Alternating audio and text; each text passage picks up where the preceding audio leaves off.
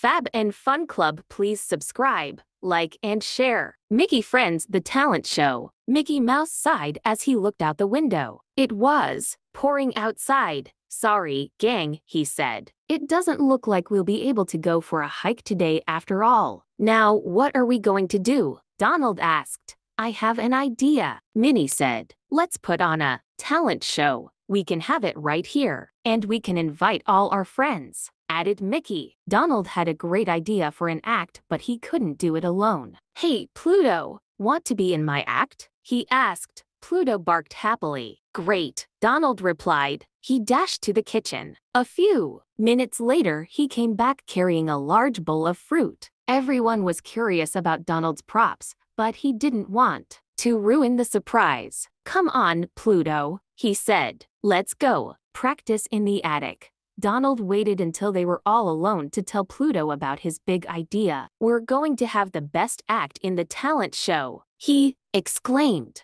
I'm going to juggle this fruit. Then I'll throw it to you one piece at a time so you can balance it on your nose. Donald grabbed an apple, a peach, and a pear. Watch this, he said. Donald tossed the fruit into the air and started to juggle. Pluto was so impressed that he sat back and barked his approval. Good, you sit just like that, Donald told Pluto. Now I'll throw the fruit over, one at a time. Okay? 1, 2, 3. Just as Donald tossed the peach to Pluto, the attic door creaked open. Pluto spun around to see who was there. The peach sailed past his head and landed on the floor with a juicy splat. I just wanted to see if you'd like to help invite our friends to the talent show, Daisy said, holding up a phone. Can't you see we're practicing? Donald snapped. Then he closed the door right in Daisy's face. Donald picked up the smashed peach. Yuck, he said. I can't juggle with this.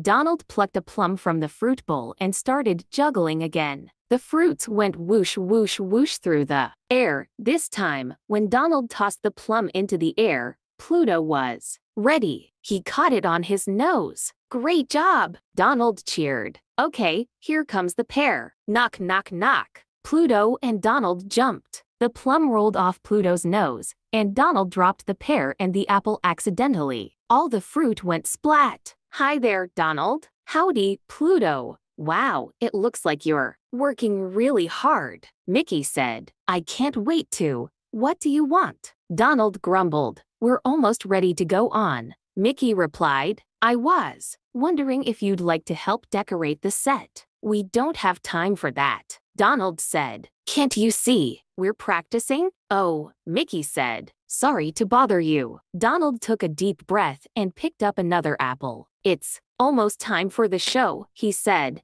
and we still haven't practiced all the way through. Pluto looked worried. It's okay, Pluto, Donald continued. I'm good at juggling things, and you're good at catching things. I'm sure it will be just then. Minnie poked her head into the attic. Does anybody need help with their costumes? She asked. No, Donald hollered. What we need is practice and no more interruptions. I'm sorry, Minnie replied, but Mickey also asked me to give you a message. The show is about to start. Donald peeked out the attic window. Sure enough, he could see Huey, Dewey, and Louie dodging raindrops as they hurried to the house. Good luck with your practice, Minnie said in a small voice. Before she slipped out the door, Donald glanced at the fruit bowl. It had looked so full before, but now there were only a prickly pineapple, a watermelon, and a bunch of bananas left. There was barely enough fruit to juggle in the show, let alone to practice with. When they went downstairs, Donald and Pluto could see how hard everyone had worked to get ready for the talent show. Donald wondered how they'd had time to practice their own acts. I'm sorry, Donald said. I should have helped everybody get ready instead of yelling at you for interrupting my rehearsal.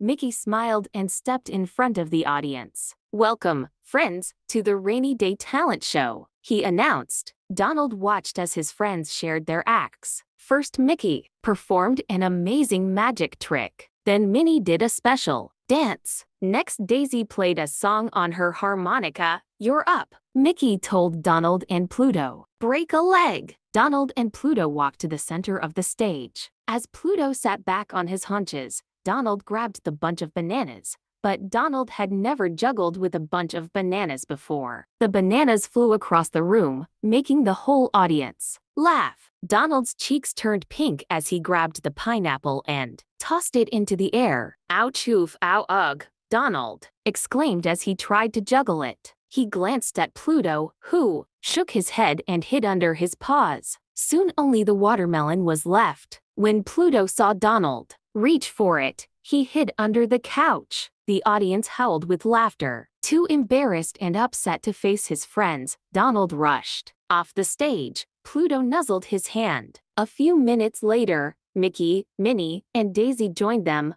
"What's wrong, Donald?" Daisy asked. Donald stared at her in amazement. "What's wrong?" he said. "Everything. My act was a disaster. It made everyone laugh and turned me into a big joke." "Actually," Mickey said, "you and Pluto were the stars of the show." "That's right," Minnie agreed. "We wanted to entertain our friends, and you did. Everyone's having a great time. In fact, I can still hear them clapping," Mickey added. Donald couldn't believe it, but Mickey was right. Everyone was clapping. "You'd better get out there and give them an encore," Mickey told him. "I don't have enough fruit," Donald said. Pineapples and watermelons were not made for juggling. "How about you juggle balls instead?" Daisy suggested. "And we'll save the fruit for fruit salad," Minnie said, giggling.